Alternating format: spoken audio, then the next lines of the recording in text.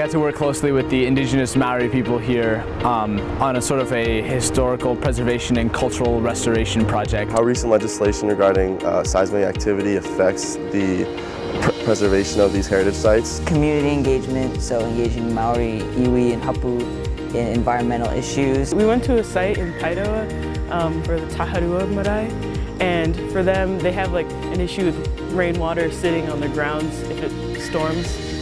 So Len and I are designing a rain garden for that site to help clear the ponding water or like drain it to one site. We sort of worked with the local communities and tried to find a balance between New Zealand new legislation and an improvement in and preservation of cultural values. Compose some literature reviews on earthquakes and seismic events in Maori culture. No one else really did that before, so it was really exciting to think that maybe this could lead to better opportunities for Maoris and higher education.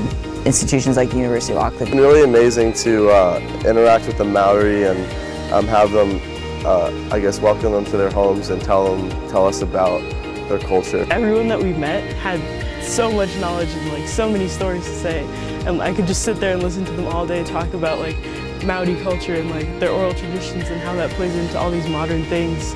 And it was just, I just could listen to them all day. They're great storytellers.